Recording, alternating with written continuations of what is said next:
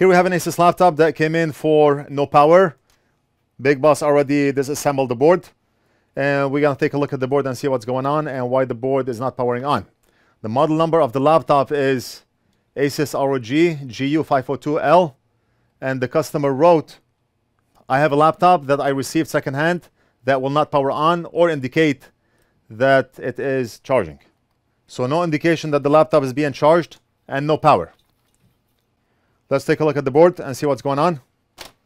We can start by looking at the DC connector right here. I want to measure the MOSFET, the drain of the MOSFET in diode mode. I want to see if we have a short. And if we measure here, we do. We have a short. Just like 90% of ASUS laptops that we get in the shop here. What do we do when we have a short? We inject voltage. I'm going to connect my ground probe to one of the screw holes. And then I'm going to inject 1.5 volts. You can start with 1.2, but 1.5 does not hurt. I'm going to inject voltage right here. Then we're going to inspect the board under a thermal camera and see what gets hot. Hopefully we can fix this board in no time. Yesterday I mentioned that in a period of 4.5 hours, we fixed 16 devices. We got emails from viewers asking, how do we do 16 devices in 4 hours? Because I do not spend the whole day working on one laptop. Let's see how long it will take to fix this one. When I fix it, I give it back to Big Boss to reassemble and test. And in the meantime, while fixing this, Big Boss will put 2-3 boards on my bench. So we are constantly working. Let's go under the microscope, or under the thermal camera, not the microscope. We are done with the microscope. And I'm going to inject voltage at the drain of the MOSFET, where we measured for a short. The voltage injection tool is drawing 3.14 amps at 1.5 volts. Wow. Something must get hot on the board, because we are drawing 3.14 amps. I'm not seeing anything hot on the board. What's going on? Oh, right there, right there, right there. Let me remove the probe. And you see how that heat spot disappeared? One more time. Right there, right here. Okay, got it. And I told you, let's see how long it will take to fix this board. And that's what I do with every board.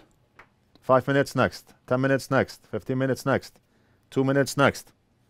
And that's how we are able to get to a lot of devices in a day. I did not pinpoint where heat is coming from, but by looking at this area, we can tell that we have a hot spot right on the cap. Let's measure in diode mode and confirm that we have a short. Hello. Be right there. If we measure here, we have a short. And if we measure here, we have a short. So we know that we have a short on this area. In just a minute.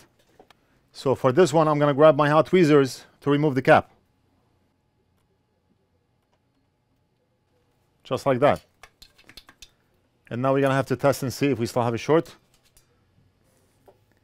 Did we guess right? Or is it the cap next door?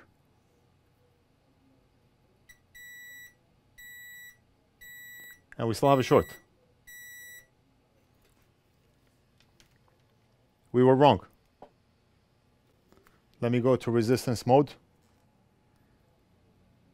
Measure here. 0 ohms. And we have 0 ohms. We detected a spot on the cap and we immediately thought that cap is faulty based on the way it looks. But that's okay. No problemo, senor. Let's check under the thermal camera again while injecting voltage.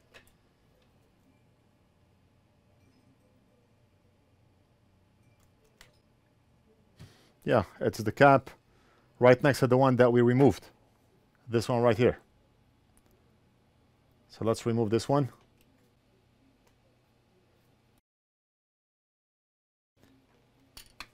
I mean, I can also use our atomizer to pinpoint which component is causing the short, but we do not have to.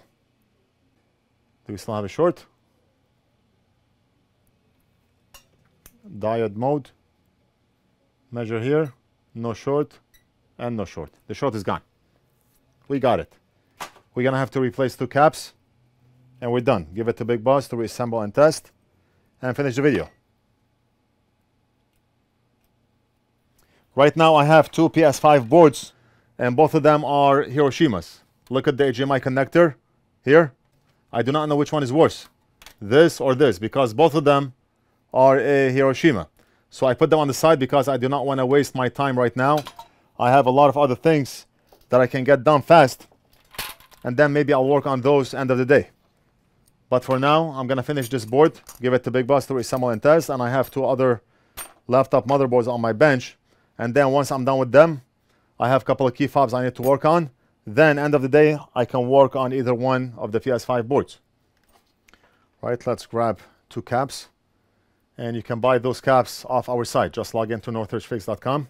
You can actually buy everything. You can buy the caps, tweezers, flux, soldering station, hot air station, thermal cameras, microscope, grinding pen. Everything is in stock and everything ships out almost always same day. Let's grab 2 caps. That's 1. And that's 1.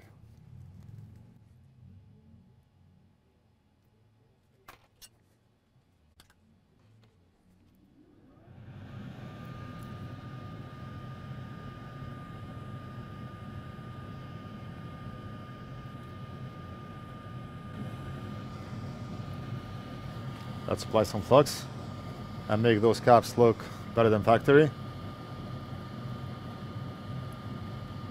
because flux is your friend.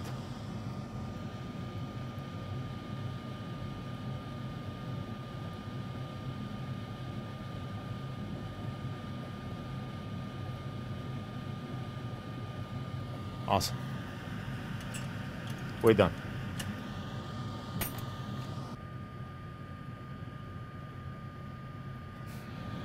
Measure right here, no short. Measure right here, no short, 0.42 voltage drop.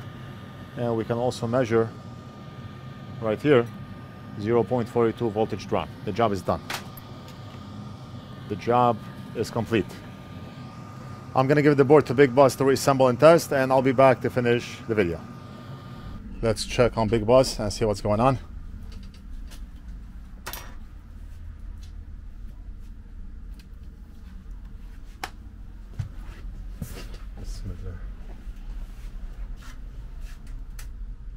Yes, I see a light right here, and I see lights right in the center, and I do see a backlight, a keyboard backlight, but we want to see an image on the screen. Yes, the laptop is working. Great. Thank you, Big Boss. I hope you enjoyed this video.